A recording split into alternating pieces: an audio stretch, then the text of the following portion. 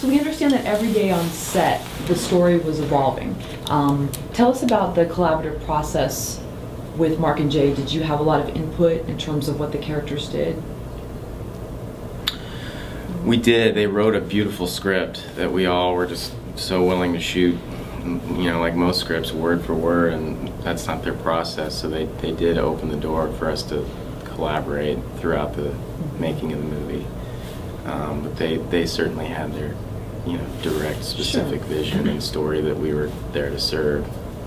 Yeah, I think you still get from point A to point B the way that they wrote it, but how you get there kind of changes and evolves while we're shooting. So if we're doing something that doesn't feel fresh or genuine or realistic, they will go on a walk together and hash out ideas and come back and say, okay, this is the new scene, and change it, and those are actually sometimes the most fun because you haven't thought about it and you just act on your instinct and you just trust that you're in the scene with somebody, a character that you already really know and an actor that you know and trust, and you create something in the moment, and that's where lightning strikes a lot of the time.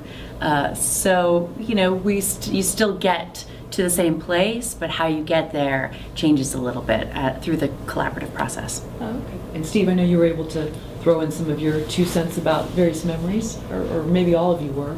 Yeah, absolutely. You know, working with them you sort of have this choose your own adventure quality. I don't know if you remember those books in elementary school, yes. Choose Your Own Adventure. So, you know, you'll go down one way, and then Mark and Jay will discuss, come back, and then you'll do something totally different. And then they do allow us to discover things in scenes. Like, for example, the final scene of the movie where Mark and I fight, and you see me like dunking a basketball, and I just kind of walk off. Initially, what they wanted was for me to have like this emotional breakdown and cry on the lawn, and we shot that several times.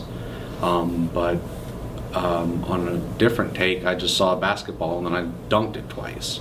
And they were like, we like that better. But that was the only take that we did with that. Right. That was one take, it happened, you can't replicate the tension that was happening in that moment. And we were all, as characters and as actors, just kind of jaw dropped because it felt so much more powerful than a grown man, you know, crying on the lawn, which you would think would be a great, like, emotional, climactic ending to the movie.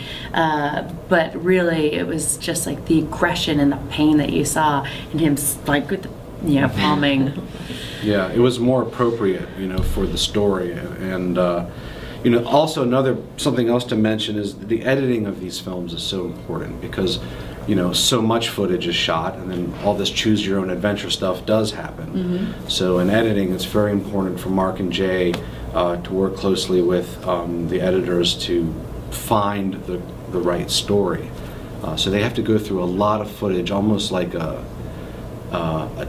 almost as much footage as like a documentary would have. So that's why their editing process usually does take longer than normal normal films. Yeah. Jay Duplass and Nat Sanders were the editors on this, and I think that they should probably get writing credits as well, because they really carve out the story for us too. So when they were like going for their walks, we were like, guys, they're going for the walk. Oh yeah. The longer the walk, the more we would be sweating it out, because you don't know if it's you. Up together just to make sure, okay, we can handle whatever they come back. How are you feeling? What do you think? Yeah. Everything's fine. Yeah. Okay.